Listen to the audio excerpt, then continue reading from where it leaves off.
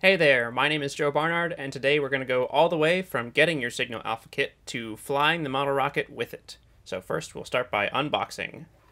On the top we've got our BPS stickers. These can go on a rocket or anything else.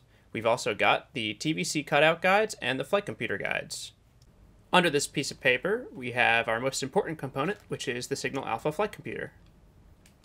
After that, we have a couple of bags with smaller components, like a hex wrench, some push rods, and M3.5mm screws. Then we have our main components of the TVC mount. These are the inner gimbal and the outer gimbal. After that, we have a bag with a motor mount tube, some servos, and some TVC extension cables. And lastly, we have our flight computer mounting brackets. These hold the computer inside the rocket. At the bottom of the box, you'll also find a little card that details how most of this packaging was used with eco-friendly materials and is recyclable. Before we jump into things, you'll want to follow along using the Signal Alpha user manual. You can download this at bps.space/build-signal-alpha. For this first part, you're going to need the Signal Alpha flight computer, as well as the mounting brackets for the computer, and some M3.5 screws in the 12mm length. Open up the flight computer, as well as the mounting brackets, and pull out 4 of the M3.5 12mm screws. We're going to want to pay attention to the side text on these mounting brackets. Some of the text is upright, some of it is upside down, and when mounted correctly, they will correspond with the upwards direction of the rocket. It should be a pretty snug fit against the PCB. That's okay for now. We need the stars facing forward, or the front direction of the rocket, which will be the same direction as the Signal Alpha text on the computer. Grab those 12mm screws and put them in the 4 holes in the 4 corners of the flight computer. This is also going to be a snug fit, so if it's a little bit hard to screw in, that's okay. The next thing we're going to need is a power source for the flight computer. I use an 11.1 volt LiPo, but you can also use a 9 volt or any power source that is above 7 volts, which is where the voltage regulator drops out. I also like to put some rubber bands around the flight computer. This is going to help us secure the battery to the computer so that it doesn't shake around the rocket during flight. You'll also need a connector with exposed leads for the battery. It's not a good idea to connect the battery directly to the flight computer in case you want to remove it for charging or any other purpose. Be super careful here about wiring up the red and black to the correct leads. There's a plus and minus on the flight computer. You don't want to wire it backwards. Signal does have backwards voltage protection, but it's just a good idea to not do it because it won't turn on. So go ahead and put the battery in those rubber bands. Make sure it doesn't move around too much, and then hook it up to your connector. At this point, you can go ahead and turn the flight computer on using that little power switch. It should beep a couple of times and then give you an error message. This noise means we are missing an SD card, so we'll take care of that next. On the Build Signal Alpha page, there's a file named config1.txt. You're going to download this and put it onto the root of your microSD card. If you want to open it up and take a look around, this is the file that tells your computer what to do during flight. All of the settings themselves are at the top of the file, and the descriptions of how they work and what they do are at the bottom. Go ahead and close that, eject the card, and we're going to put it in the flight computer. I also find it helpful to move the rubber band over the SD card, which will help keep it mounted during flight. Go ahead and turn the computer on and let it start up.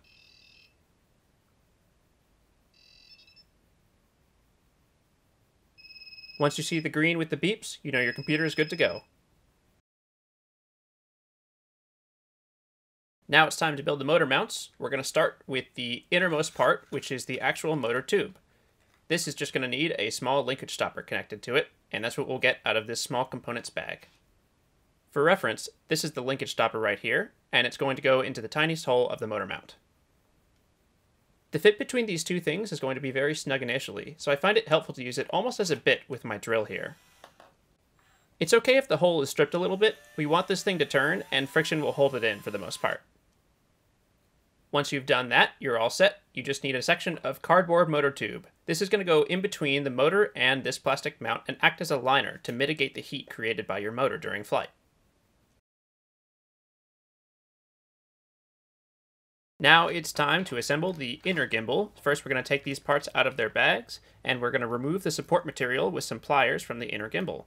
This should be pretty easy to do, and if you've ordered it from BPS, it'll be really easy to take off and should come off all in one piece. Make sure you look around the whole part to catch any pieces of support material that might be hiding. Then you're also going to use a little screwdriver or something like that to remove the support material that's inside those screw holes. Go ahead and grab the smaller M3.5 screws, you just need 2 of them for this part, and slide the inner gimbal over the motor mount. Then you can use those screws to attach the motor mount and the inner gimbal together. Again, the fit between these two things should be pretty snug. If the two parts don't rotate together freely, that's okay at first.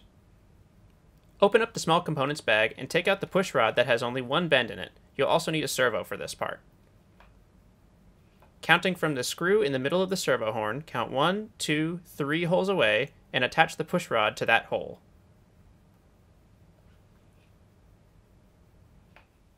Grab 2 of the very tiny screws from the small components bag. You'll also want to grab that 1.5mm hex wrench. With the servo cable and horn facing down, attach the servo to the inner gimbal. Using those 2 very small screws, we're going to attach the servo to the inner gimbal. As with basically everything in this tutorial, the fit between these 2 things should be very snug. Okay, looking good. Now we're going to use the 1.5mm hex wrench, unscrew that linkage stopper just a little bit, and thread the push rod through the 2 holes in it.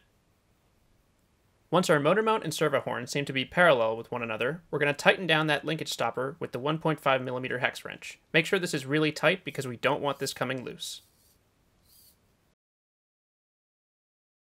Now it's time to attach the outer gimbal to the inner gimbal.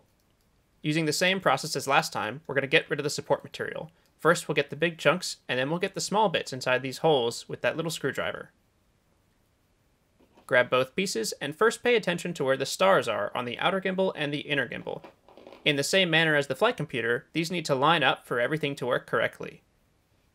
Once you've got them lined up, slide the outer gimbal onto the top of the inner gimbal. It should snap in and be, again, kind of a snug fit. Using the smaller M3.5 screws, you can go ahead and attach the outer gimbal to the inner gimbal. As with before, it's okay if these don't rotate super easily. Now we're going to grab the push rod with several bends in it, as well as 2 of those very small screws, and another servo. This next part is a little bit tricky. You want to take this specific end of the bent push rod and thread it through the tiny hole in the top of the inner gimbal. This is a little bit tough because you'll probably need to use pliers to get it to go through easily, and you don't want to break that top part of the inner gimbal. At this point, it's basically a running joke, but you guessed it, it should be a snug fit. Once it's bent like so and can rotate freely in that axis, we're going to attach the servo. Again, in the same manner as before, you're going to count 1, 2, 3 holes from the center of the servo horn, and then thread the push rod through it. Push the servo cable into the inside of the gimbal here. We want it to be closer to the motor mount rather than further away. Then slide the servo into that spot. We'll use those 2 very tiny screws to secure it, first on the top and then on the bottom. The bottom screw can be a little tricky to insert, so sometimes using a magnetic screwdriver can help. Our last step here is to thread the bottom servo cable up through the top, so it's somewhat enclosed between the push rod and the motor mount. Once you've done this, we're ready to wire the whole thing up. Before we get things wired up, we want to make sure they're very clearly labeled. You'll see on the inner gimbal, there's an indicator that says Y pointing towards the bottom servo. We're going to take that black part on the end of the cable and label it Y with a silver Sharpie. You're going to do the same with the opposite servo, which is the X servo, and that's labeled on the outer gimbal this time. Take the extension cables out of that little bag, and we're going to label those too. It doesn't matter which one you pick, but just make sure it's consistent between the top and bottom of the cable. One should be X, and the other should be Y. This may seem a bit overkill, but it's important to do because it's rocket science, and we want to make sure we're doing this stuff correctly. Now it's time to connect the extension cables. Make sure the white lines up with the orange, the red lines up with the red, and the brown lines up with the black. Do this for both of the cables. Now you'll want to line up the ends of the TVC extension cables. These are the ones with the white part. There's going to be a little bit more slack in one of these cables than the other. Loop this cable around itself here, and then we're going to tape it up. It's important to get rid of the slack because any extra cabling could end up in a TVC jam, which is really bad because if your rocket relies on TVC to stay upright, you're going to have a bad flight. Wrap these cables tightly in a generous amount of tape, and you're good to go. Paying close attention to the X and Y labeling on the flight computer, it's time to plug in the extension cables. The X cable goes into the X port, the Y cable goes into the Y port. Make sure the white part of the cable is facing up, and you're all set.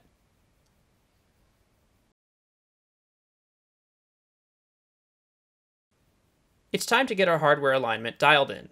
Put the SD card into your computer, open up the configuration file, and switch the TVC hardware alignment mode from a 0 to a 1. This will turn the mode on, save the file, eject the card, and let's put it in our flight computer.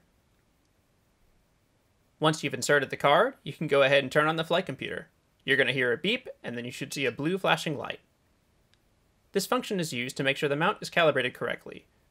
We'll use it again later once the rocket is fully built, but for now, it's just helpful to get familiar with these different modes. You can go ahead and turn off the flight computer, eject the card, and it's time to put it in party mode. We'll do this by opening up the configuration file again. Once it's open, we first want to turn off the hardware calibration mode since we don't need to use it anymore. We'll switch it from a 1 to a 0. Then, scrolling down towards the bottom of the settings, we'll switch party mode from a 0 to a 1. There are actually 7 different party modes, but we'll just use the first for now. After saving, eject the card, and we'll put it back in the flight computer. Once the computer is turned on, some lights will flash, you'll hear some beeps, and the TVC mount will actuate plus and minus 5 degrees on each axis. Not only is this kind of a fun mode, it's actually a useful feature. If your mount isn't working well, usually you'll see that one axis moves slower than the other, or there's a jam somewhere.